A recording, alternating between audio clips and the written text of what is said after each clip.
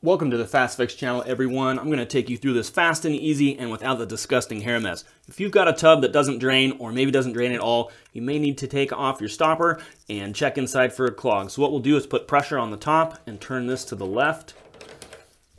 That will expose this part right here, which you can fit a flat blade screwdriver in. If you don't have a part like that, check up under your stopper here for a set screw. Simply remove that and the assembly should come out. So with this, we'll just unscrew to the left few times. That will come out.